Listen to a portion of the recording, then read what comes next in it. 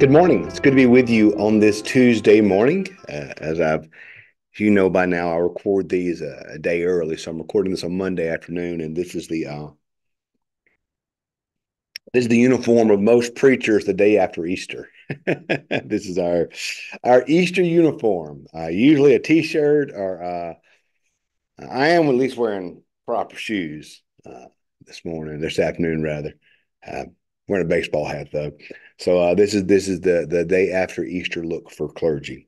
So today we're gonna finish out Joel chapter 3. We're reading Joel 3, 17 through 21. The end of this book. So let's see what how Joel wraps up.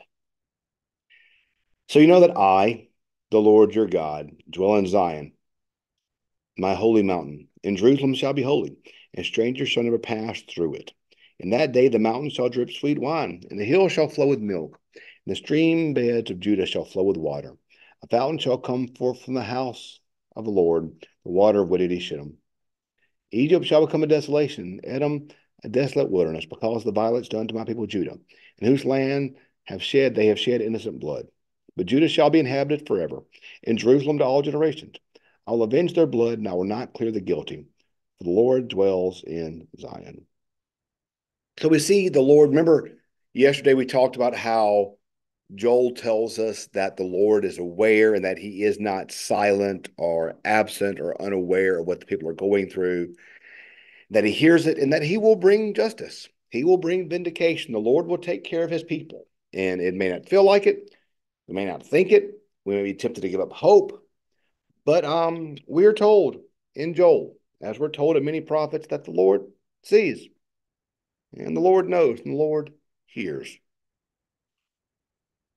So yesterday we looked at the judgment that comes to the people who have been oppressing God. But today we see a picture of what it looks like for God's people. You shall know that I am the Lord your God, and I dwell in Zion, my holy mountain. Jerusalem shall be holy, and strangers shall never pass this way again. The mountain shall drip sweet wine, the hill shall flow with blood, the rivers shall flow with water, and a fountain shall come from the house of the Lord. I always think of that image when I hear about verse 18. A fountain shall come from the house of the Lord. It makes me think of Revelation. Revelation has this image of the river flowing from the throne of God. That's a beautiful image to me. I've always liked how this beautiful bookending of Scripture. Scripture begins in a garden, it ends in a garden. It begins with rivers hemming in the Garden of Eden. It ends with a river flowing from the throne of God. And we see here that this fountain shall come forth from the house of the Lord and water. In that day and age, water was a precious resource. They built cisterns to catch the rainwater because rain was so hard to come by and water was so rare that you didn't want to waste any drop of water. So to talk about abundance, there's abundance of water. The stream beds, they shall flow with water. The fountain shall come flowing from the house of the Lord, God's abundance. Now Egypt shall become a desolation, Edom a desolate wilderness, because of the violence done to Judah. That God will bring judgment on evil. We don't have to worry about that. Evil will be judged. We evil will be taken care of. That's one of the things I've learned in life is I've learned what's above my pay grade, and God will judge the evil. That's not mine to do. That's His to do. He'll take care of it. I don't need to do His job for Him. He's God. He can take care of it. He can take care of His business. I just want Him to take care of it. So there's this word that Egypt shall become desolation, but Judah shall be inhabited forever, and Jerusalem to all generations. I will avenge their blood. I will not clear the guilty, for the Lord dwells in Zion. God will restore and make all things right. The Bible is in many ways a story of redemption, a story of restoration. We see the Bible starting, as we said earlier, in the garden. And Things are soon corrupt. We see humans fall. We see sin enter in. We see death. We see all these things. And we see that things are corrupted. And the rest of the Bible is God's plan of redemption and restoration, that God will restore all things. And there will be a new heaven and a new earth, that God will bring restoration. And we don't have to worry. We don't have to worry. There's going to come a day, y'all. It's going to come a day where there's no more cancer. Can you imagine? I was reading an article today about how many older Americans feel their savings are wearing out because of unexpected health problems. It's going to come a day we don't have to worry about that, y'all. It's going to come a day with no more sickness, no more illness, no more pain, no more, none of these things. And a fountain shall flow from the house of the Lord. That's what's going to happen. And that's what we have to look forward to. The mountain shall drip sweet wine, and the hill shall flow with milk. The streams shall flow with water. It's going to be great. God's going to restore. And so I think when we keep that in mind about what God's going to do, that fills us with hope towards what we can do, because sometimes it feels as though there's too much for us to do or too much for us to accomplish. And we can rest. We can rest. We can rest knowing that it's in God's hand.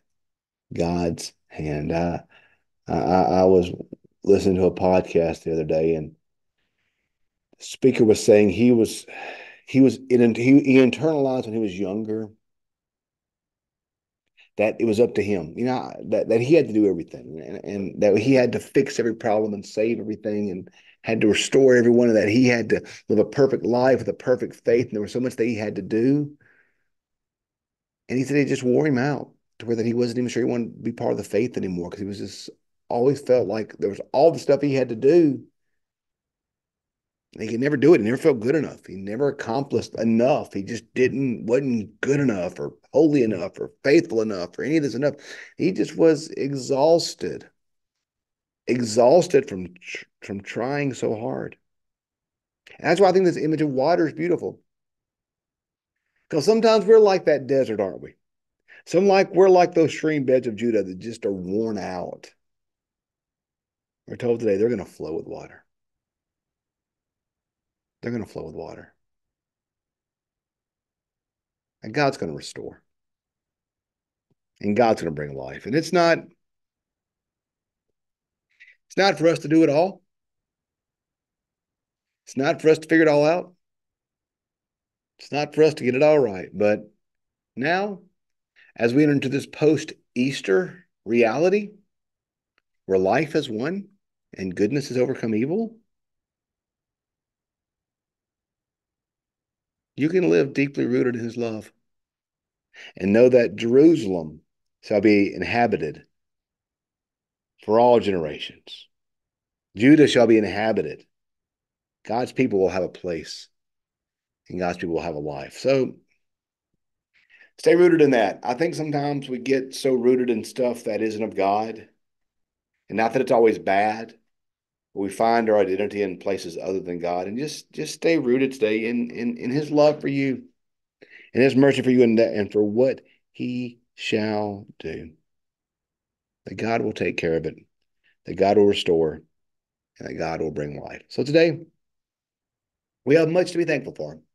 We have God's provision, God's care, God's grace, God's mercy, God's love, God's acceptance, God's very spirit. We have much to thank God for. So the prophets always kind of end in a good note like that, don't they?